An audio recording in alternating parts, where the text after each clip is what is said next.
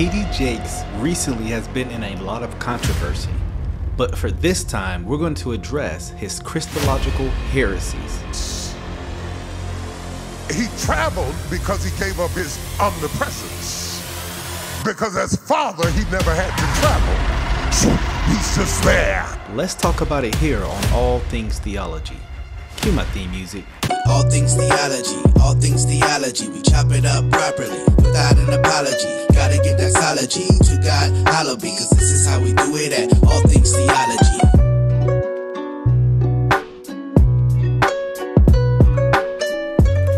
Yo, grace and peace, and welcome back to an episode of All Things Theology, where this is your host, K-Dub, and today we are going to talk about T.D. Jakes, and not for recent speculations and controversies that he may be in as far as cultural stuff. We're not going to get in that. We'll leave that to other people who have been investigating and maybe even speculating to some sense about those issues. No, we're going to get into T.D. Jakes' Christology. What is T.D. Jakes' view of the Godhead?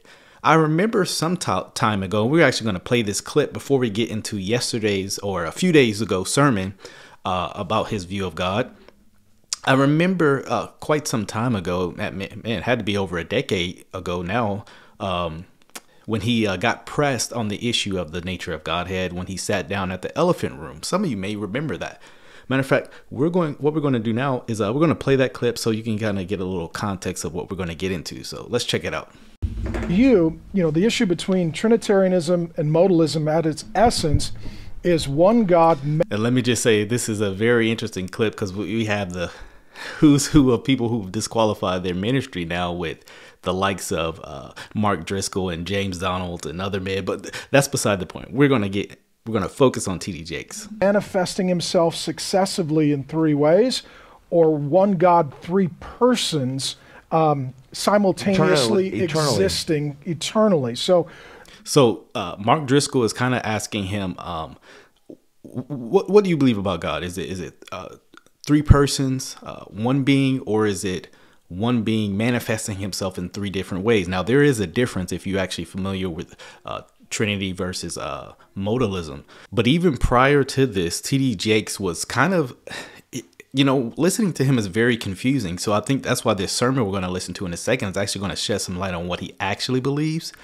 But the sermon, in this elephant room, he was kind of saying, you know, I see Trinity and oneness, which, I mean, if that's what you truly did see, and if I was like legitimate, that would be a contradiction. And obviously, you know, Bible believing Christians, we don't believe there are any contradictions in the Bible. So the fact that he kind of says, well, I see both, really, to me, sheds light that at this point in time, he's trying to be weaselly, a little bit weaselly and stuff like that. So you can go listen to that. I didn't put that here, but let's continue on. Your best understanding now, and I understand there is some mystery for sure. Would you say it's one God manifesting himself in three ways, or one God in three persons? That I believe that neither one of them totally get it for me, but I think the latter one is where I stand today. But he, even in this, so he kind of, you know, I guess capitulates to a more Trinitarian, but he was like, you know, none of them really do it for me, you know, which is very interesting to say. One God, three persons? No, one God, three persons. One God, three persons. And here is why I am there. I'm not crazy about the word persons. And this is, most people who know me know that is really, my doctrinal statement is no different from yours, except for the injection word of manifest instead of persons, which you describe as modalists and I describe as Pauline. When I read, let me show you what I'm saying. When I read, I'm going to wait to comment on that here in a second, because but I'll just let him play. I'll play it here and let you see for yourself. When I read 1 Timothy 3:16, I didn't create this, modalist didn't, and without controversy, which I think we have bickered about something that is what Paul describes a mystery, and I don't think we should do that. And without controversy. And I do want to respond to that, because when Paul uses the term mystery, he doesn't mean unknown. you know, a lot of people have a more pagan understanding of the term mystery. The term mystery actually is something that was hidden that has now been revealed. You know, go look at all the terms of mystery has been used with that definition in mind, and it actually may shed a lot of clarity because they end up telling you what the mystery is. So it's like it wouldn't make sense to tell you what the mystery is if they're saying, well, this mystery is unknown. You know, just think about that. Great is the mystery of godliness, for God was manifest in the flesh. Now, Paul is not a modalist, but he does not think that it is robbery to the divinity of God to say God was manifest in the flesh. So I do want to address this because the, you know, modalists will, you know, they use the term manifestation, and that you know, that's not a bad term in and of itself, but modalists have hijacked that biblical term to really demonstrate that it is the Father manifesting, revealing himself three different ways. So what you have is the Father kind of putting shape-shifting in some sense. You know, it's the Father. One day he's the Father in this dispensation, and then in the incarnation, the Father is really the Son. And you know, if you talk to modalists, the name of the Father is Jesus. So what you have in the incarnation is not the true Son himself, distinct from the Father, distinct from the Spirit. It is actually the Father himself. So you guys got to understand that is because he says, you know, our doctrinal statement really isn't the same. It's really the same besides the term manifestation. Well, there's a lot of doctrine packed in that term, manifestation, from a modalist perspective or even T.D. Jakes' perspective, which we're going to get to in a second. And I think maybe the semantics could be this way or that way. But Paul says this before this fight ever started. But he also goes, oh, God was manifest in the flesh, justified in the spirit, seen of angels, preached unto the Gentiles, believed on in the world, and received up into glory. Now, when we start talking about that sort of thing, I think that it is important that we realize that there are distinctives between the Father and the working of the Son. Father didn't bleed, Father didn't die, only in the person of Jesus Christ, coming back for us in the person. Now, you know, depending on the modalist, they will sound like they're saying the same thing, and he's about to get a fist bump from all these guys, right? Like, oh, T.D. Jakes is Trinitarian. But they'll say, yeah, it wasn't the Father who bled, because remember, it's the Son who the Father kind of, you know, it is the Father in his essence, but not in his role, they would say, you know. So when he says, hey, it wasn't the Father who bled and died, well, he's saying, well, it was the Son, the Father being manifested as the Son. So again, a lot of this, you know, the elephant room, when I remember listening to it, and it was still kind of like, man, there's some kind of ways out of here, you know, because watch what he says here in a second. Jesus Christ has been with us, but only indwells us through the person of the Holy Spirit. We are baptized into the body of Christ by the power of the Holy Spirit. I don't think any of that is objectionable between any of the three of us so far. Not at all. So that is consistent with my belief system. Now, I would ask T.D. Jakes some more pressing questions if I was on the elephant room. I'm no one, but you know what I'm saying. Is the Son eternally existent with the Father and the Spirit? See, that would actually shed more light on if T.D. Jakes was truly Trinitarian. Is the Son in himself divine, Yahweh, distinct from the Father? You know, because he said, I'm not crazy about persons. Because, yeah, I think that gets to the issue of what he doesn't want to, you know, concede to, you know. So those are some pressing questions I would want to ask if I was on this panel. Yeah, I know. So he gets a fist bump. I have been with you. I preach that all the time. There are many people within and outside of quote unquote denominations that are labeled oneness that would describe that the same way. There are some that would not. And so, yeah, that was what, again, I wanted to give a little context to why I think T.D. Jakes have gotten a pass by many people that, you know, say, hey, he's Trinitarian, even though he still has the prosperity gospel issue. That's a problem, right? And so I think he has gotten a pass because of the elephant room where he, you know, this is my perspective, obviously. He weaseled his way out of that conversation, right? You know, and Mark Driscoll gave him a fist bump. James McDonald, they're grinning and glowing like, yeah, we got him. He's Trinitarian. But he was just kind of like, I'm just not comfortable with Trinitarian. If you go listen to that, it really wasn't an admission to the Trinity. It was just kind of trying to get as close to the language as possible. But nevertheless, what we're going to do right now is we're going to get into this recent sermon that was Christmas Eve, where he kind of got into some of these issues as well. So let's talk about it. The creator has now become subject to what he created. He gave up his omnipotence, his omniscience, and his omnipresence. So he's about to elaborate on this more, but T.D. Jakes states that Jesus, he gave up, essentially he's saying he gave up divine attributes. He stopped becoming what he once was. I'm going to fundamentally disagree with that and deny that. Texts like Philippians 2, which we'll get to in a second, I'll let him elaborate some more. But if Jesus gave up his divine essence, some divine qualities, then he ceased being God.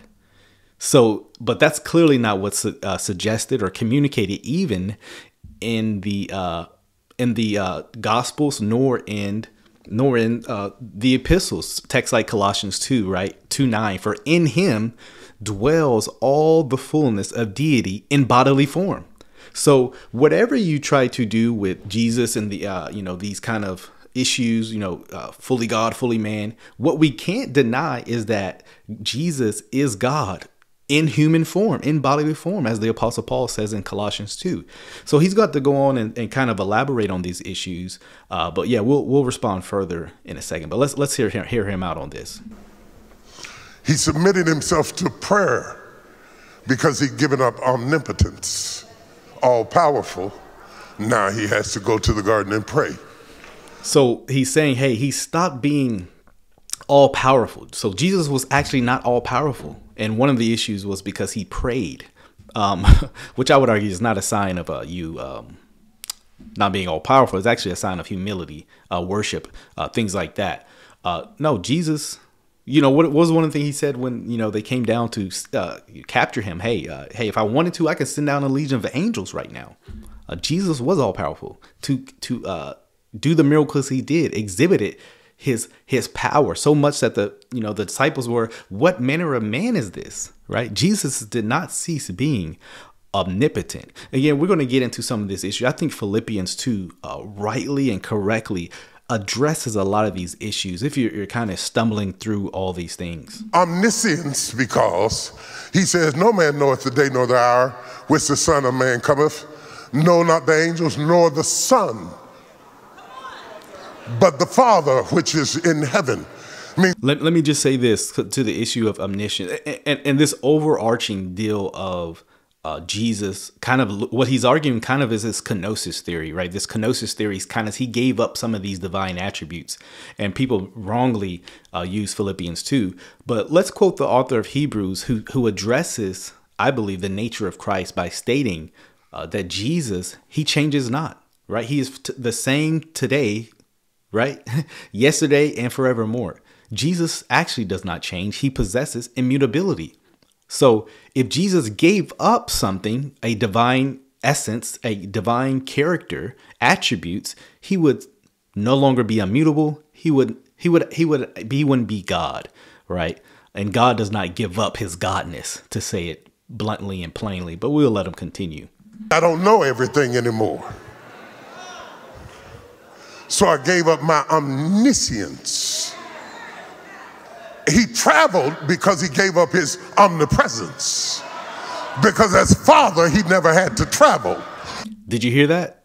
I want to go back because maybe that was a Freudian slip by T.D. Jakes, but notice who he calls Jesus. He traveled because he gave up his omnipresence. Because as Father, he never had to travel. He's just there. But Jesus had to get on a boat and travel to come where you are. Clearly, T.D. Jakes calls Jesus the Father, right? This is exactly what I've been saying long ago, that I have not been convinced that T.D. Jakes is a Trinitarian. He's made statements in the past that have sounded modalistic, and that is clearly a modalistic statement, calling Jesus the Father. I do want to do something. I'm going to quote Philippians 2. I want to get into that, and then I want to give a quote that really breaks down Philippians 2. I think will be helpful. In Philippians 2, you have the Apostle Paul really encouraging the saints of God to exhibit humility to one another in verses 1 through 5. Matter of fact, I'll start at verse 5, but that is the context of this chapter. Humility. We should exhibit humility. But Paul grounds us being humble in the fact that Christ, though he was God, was humble, right? If Christ, who is God, who came in the flesh, can be humble, so should you, right? He says that to have this mind among yourselves, starting at verse 5, which is yours in Christ Jesus, right? We have the mind of Christ, who, though he was in the form of God, did not count equality with God a thing to be grasped. This is actually a great revelation we have, illumination even, that we have, is that Jesus, though he was God, equal with God, did not count equality with God in the flesh, right? But rather, see, and it's not humility if you're not God to say you're not God, right? You know, for those who deny the deity of Christ. Verse 7, but emptied himself. See, now a lot of people will say, see, he stopped being God, right? This emptying himself. But rather, it actually doesn't say he emptied himself of godhood. This is an insertion people make, but we actually have the explanation of what it means to empty himself. But notice, but emptied himself, taking the form of a servant. So this emptying himself was an emptying by taking on something. I'm gonna elaborate more on that in a second. Being born in the likeness of men. So Jesus did not stop becoming God, but rather he veiled himself in by becoming a man. Let me read this quote to you. I think you will be blessed by this. My pastor shared this, and I think it will be good. Let me put it on the screen for you. I don't mind covering me right now. It says, by the way, go follow my pastor, Landon Kozeny, and send all your complaints about this channel to him. Your daily dose of incarnational gold. I think this is such a good quote by R.C. Sproul. If you're understanding how is he's fully God, fully man? How do these things coincide with one another? Well, I think this is a good explanation. It says the incarnation was not so much a subtraction as it was an addition. Exactly what I said. The eternal second person of the Trinity took on himself a human nature and joined his divine nature to that human nature for the purpose of redemption, right? So Jesus has two natures in one person, no mixing, nothing of that sort. 100% God, 100% man. His divine nature, right? So speaking of the two states, he began in exaltation in the glory of heaven, but he condescended to join us in our earthly existence in order to redeem us, right? So God became a man to save man, but only God can save man, right? By entering into human flesh, he underwent a profound humiliation. And this doesn't mean like he was embarrassed, but rather a lowliness. That's what the, theological term of humiliation, a condescension, right? Throughout his lifetime, the humiliation became deeper and darker, finally reaching its nadir, its lowest point in the cross. And to that, R.C. Sproul, I say amen. And so, man, I was listening to that. I was listening to the sermon. I don't know why it popped up in my feed, maybe because of all the controversy going on with T.D. Jakes. But I was like, hey, let me check this out. And I heard that statement. I was like, my goodness, he's saying he lost divine essence. Jesus, fully God, fully man, lost divine essence. Good thing to, if you would have been pressing more, maybe at the elephant room, maybe that would have came out more so. But that's not only where it got bad in that sermon, because there have been a lot of sermons about the incarnation that have really made the incarnation fundamentally about us. And so what I want to do is actually share how T.D. Jakes, he essentially made this sermon about him and all the controversies that he's getting into. But I found this one the most alarming. We are one people. We stand together.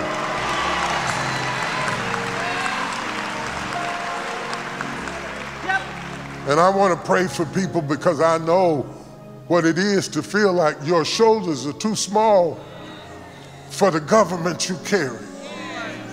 Everybody bringing everything to you.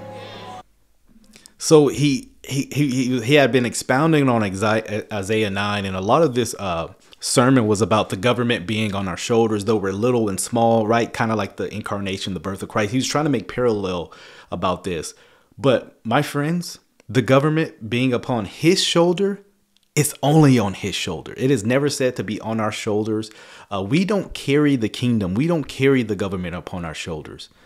It is the deity of Christ, right? And then going on with his name being called Wonderful Counselor, Mighty God.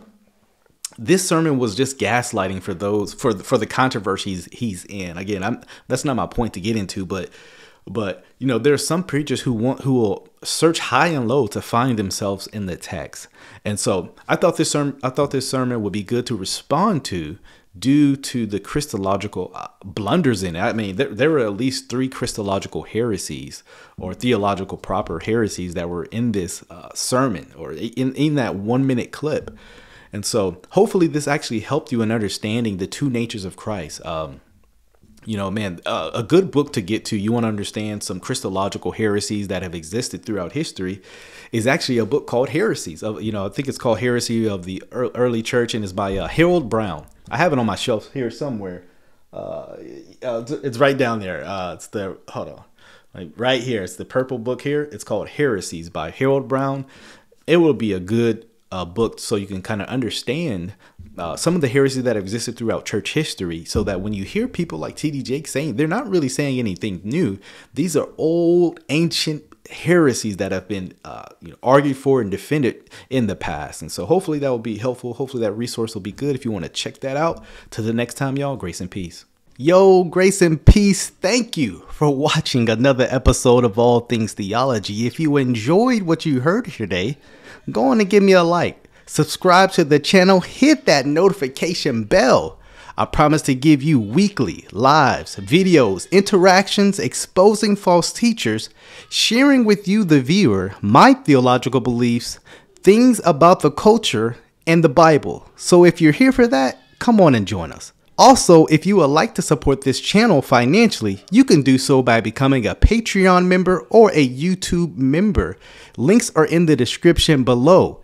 You can see content before it drops. You can also have Q&A sessions with also other Patreon members, YouTube members as well. So if you would like that, hit the description link in below.